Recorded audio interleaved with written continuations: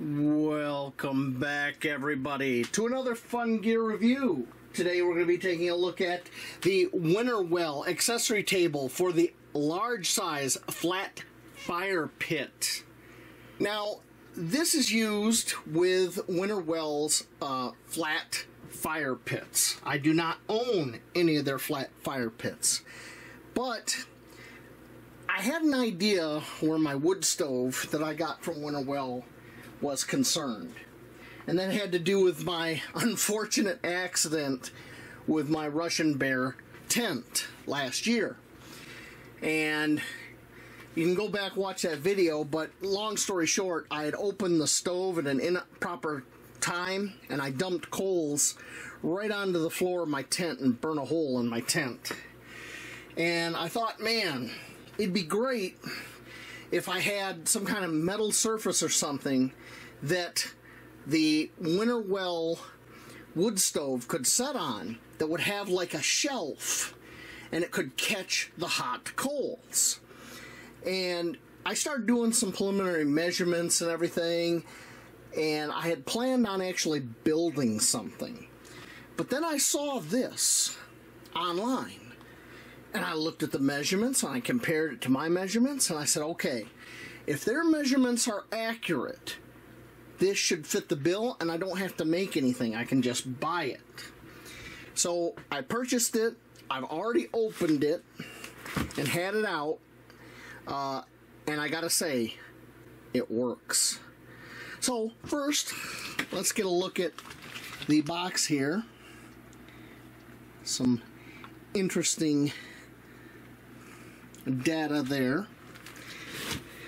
And the reason I opened this earlier is, if you note, you'll see how the corner of this box is tore up. Yeah, there's no bubble wrap or anything in here. So one of the corners got damaged in shipping and I had to fix it. Not a big deal. I was able to fix it, but I know not everybody's going to be able, and it was this corner right here. You see it's got a little bit of a wiggle to it. I'm willing to live with that. Okay, has two legs that fold out like this.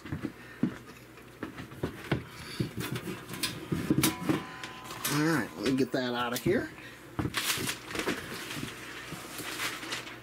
And let me give you a look at this, at the side here. So you got a leg here, and you've got a leg here, and that gives it a nice height off. So when the wood stove is on here, this also acts as a heat shield, as well as a tray, because you got this nice lip here, to catch any hot coals, should you make a mistake like I did. Now, the dimensions on this, we're going to cover the main dimensions for this tray part. It is 520 millimeters long by 440 millimeters wide by 22 millimeters high. That's the height of this lip,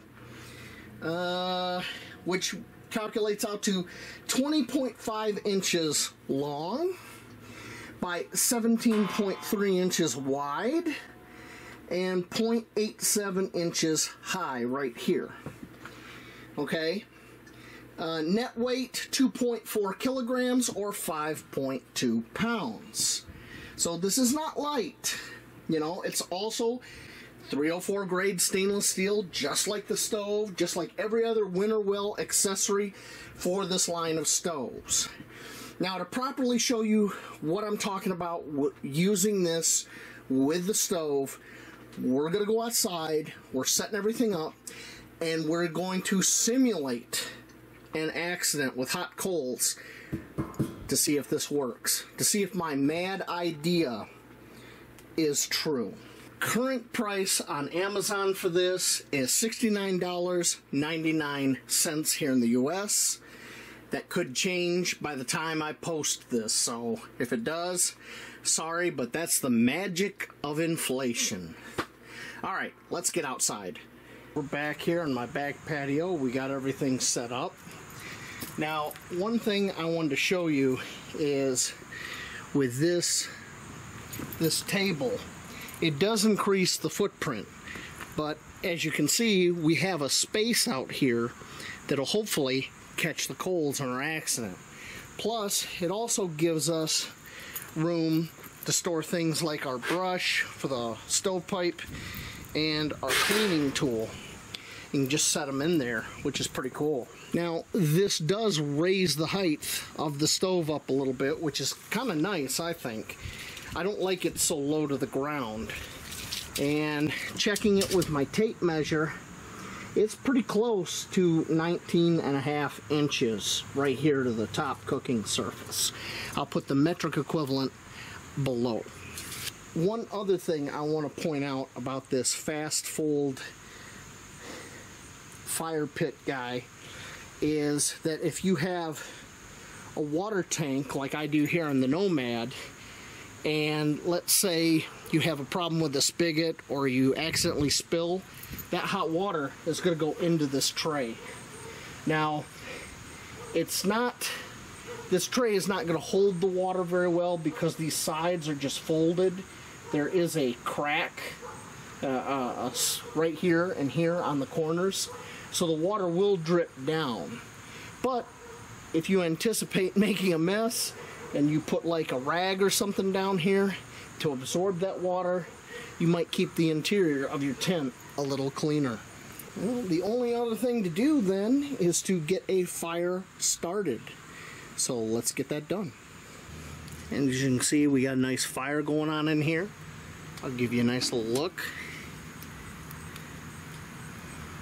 I cheated a little bit today. I used a little bit of newsprint underneath there to get it started. Feeling a little lazy. And some of the wood still got some moisture bleeding off, but not too bad. Alright. So far, this Winnerwell guy for the fire pit has worked extremely well for this. Now, a few times I've been feeding this. You see this right here? That is a small coal that dropped out of there.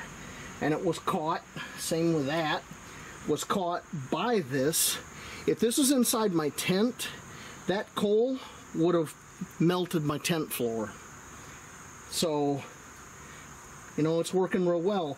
Once I get a really deep bed of coals in here, like I had when I had my accident, I'm going to go ahead and open this on camera to where the coals pour out and you can see for yourself. But so far, I'm very happy. I've been running the stove a little bit over an hour now, and I thought I would do some temperature measurements with my infrared thermometer, give you an idea what we're looking at here. So the surface underneath the stove here, it's looking like it's 322 degrees Fahrenheit or 161 degrees Celsius right under here. So that gives me an idea. You could put damp wood, stack it under there, and use that heat of the stove coming from the bottom to dry out that wood. I think I don't have any dry wood, or I mean wet wood. I do have some green wood. I'm going to get a piece of green wood and set under there, and we're going to see what happens. I went and got a piece of green wood. This has only been on my wood pile for, I think, a week and a half, 2 weeks at most. It is black walnut. I had a black walnut tree, part of it come down during a storm here. We're just going to set that under there and leave it under there for the remainder of this burn for the next couple hours. So we're going to see if we can get any moisture boiling out of that. But I had a subscriber not that long ago ask me about some temperature readings on the stove. So since we've been running a good hour, top of the stove. Yeah. 190 degrees Celsius or 374 degrees Fahrenheit right on this surface here. Side, 244 degrees Fahrenheit or 118 degrees Celsius. Front door, the glass. I better not do the glass. I might be getting inside here. But as much as the front here as I can get, it's looking like 134 degrees Celsius, 74 degrees Fahrenheit.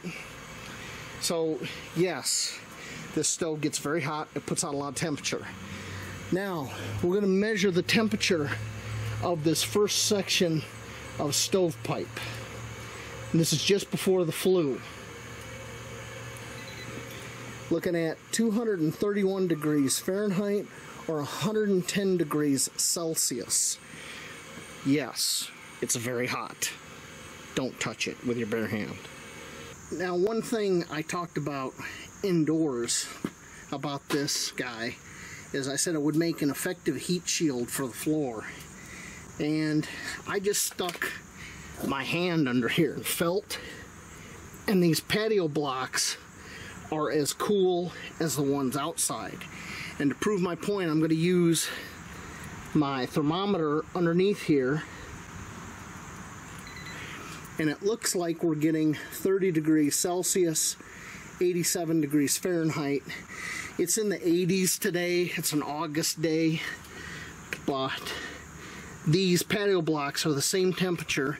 If I hit these on the outside over here, the ones on the outside are actually warmer. 36 degrees Celsius, 98 degrees Fahrenheit. It's actually cooler underneath there. So this is acting as a heat shield for the floor. Pretty cool. One thing I wanted to point out, I put the water tank back on here after filling it. You can see the beads of water on the side of it. Well, some of it dripped down and was caught by that flat fold table for the fire pit. So if I was to seal up those corners with some silicone and make that like a pan, yeah, that would totally save your tent floor. Totally. I mean, heck yeah. Heck yeah. All right. It's been 1 hour since I put that piece of green wood in there. I haven't seen no moisture boiling out of either side, but I know it's good and hot. I stuck my hand in there earlier and touched it, and it is hot. So I'm going to pull it out. We're going to take a temperature reading off that log. Ooh, that's warm. Okay. Holy smokes. That's 199 degrees Fahrenheit or 93 degrees Celsius. Yeah, if you had some damp wood, that would definitely dry it out.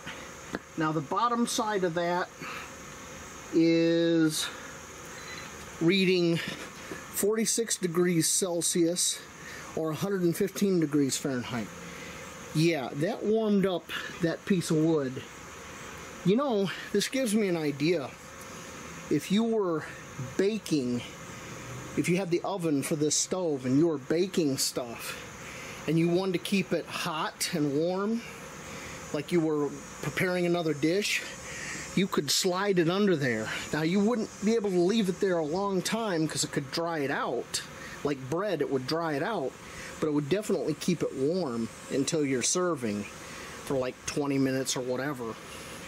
So that's definitely something to consider with this nice flat fold little fire pit guy. Alright? So another thing you could do with this flat fold stand is you could put stones. And these are just stones I got from my property over here. But let's say you put an entire layer of stones like this under here and let them heat up. Well, not only is that more of a thermal barrier between this and the tent, the bottom of your tent, but you could take those stones, as long as they don't get too hot, and put them in your sleeping bag, warm your sleeping bag up before you go to sleep. Oh yeah, this has a lot of potential. It's been an hour since I put those stones under there. We're going to pull one out and we're going to check and see what the temperature is like. Ooh, I can feel them. They're warm. Okay. Temperature on the outside of the stone here. This was the side facing the oven.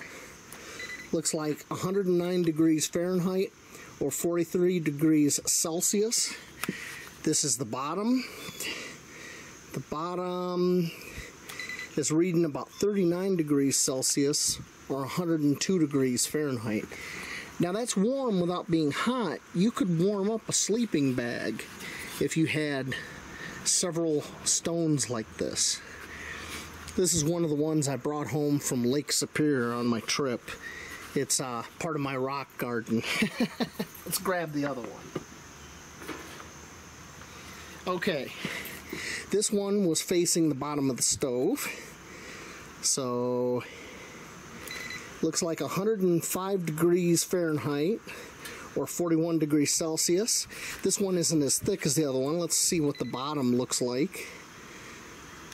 Bottom is 39 degrees Celsius or 103 degrees Fahrenheit. Yeah, that is a viable option. I'm finding all kinds of uses for this flat fold little table thingy. One of the things you're going to notice about this flat fold Winnerwell stand is look how when the feet are deployed, it's almost as if this was made for the Nomad. I know it's not, but dang does it work out well. I mean, right up to the corner, right up to the corner, and to the sides with just a tiny bit of wiggle room, like a millimeter or two. I mean, that works out really great. I can think of some improvements that I might do to it, but just the way it is out of the box, working really well. I've tried to film this a couple times. It hasn't really worked out the way I wanted. Getting coals up here, opening the door, and I've only had like little pieces fall out. Now, granted, these little pieces would still melt the floor of your tent. So what I'm going to do is I'm going to take the clean out tool here, and I'm actually going to scrape some coals out to simulate coals bunched up against the door. So, I mean, yeah, they're all caught. I think that's just about perfect. They're all caught here. None made it past, which would be the tent floor over here. So I guess it's about as a real world of a test as I can come up with under my current conditions. So yeah, this flat fold table for the Winnerwell fire pit I think works better for the Nomad stove. Man, I hope Winnerwell sees this, because I can think of some improvements for this. And another thing, if you'll notice here near the leg, I was drawing some water earlier. See that water that dripped out of the spigot? Well, that's wouldn't be on the floor of my tent. It's here, where it can safely evaporate. Not a big deal. So, yeah. This idea worked out better than I thought it would. Well, we got to see my idea in action, and the Winnerwell accessory table, the large size here, actually worked out. I mean, I wasn't 100% sure if this was going to work, but I was willing to put my money where my mouth is and try it, and yeah, it worked. It actually worked better than I hoped. I can see some room for some improvements to use it with the Nomad stove. And I'm definitely going to think about that a little bit more. So there might be a MyOG where I modify this a little bit. Now, I did dump out a bunch of coals right here, and you'll see there's a little bit of discoloration. And you can see a little bit of discoloration here. And that was direct coals on it. Just let them smolder until they ashed out or went silent. And while it was hot, there was a little bit of warping here, but as soon as it cooled off, it went right back into shape. I mean, being stainless steel, this stupid thing's gonna last a long time. Long as I don't crush it or drop it on one of these corners and really bugger it up, it's good for a long service life, and that's what I was looking for. So whether or not you get this, let's say you have the Nomad stove, you know, that's up to you. Me, I'm a bit of a klutz once in a while. That's how I burnt the the floor in my tent. If I would have had this, if I would have had the forethought for this, I would have never burnt my floor in my tent. This would have saved me. And I think this is a great idea. Alright? So whether you buy it, that's up to you. I do recommend this if you have the Nomad stove or you plan on getting the Nomad stove. In retrospect, I'm actually looking at their flat fire pit. That's what goes in here. It's a flat fold down stainless steel fire pit for the outdoors. I'm actually considering maybe getting it. So then I could use this for the wood stove or the fire pit.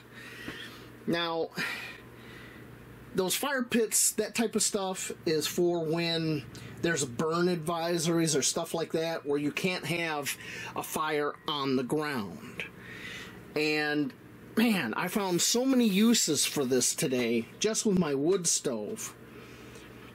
Pretty excited. I get excited when one of my ideas works out, especially this well. But I'm going to shut up now. I'm going to end the video. Thank you for making it this far and watching my madness. I hope I was entertaining and informative. And I will see you all later on out in those woods, maybe getting ready for some fall and winter camping. Thank you for watching.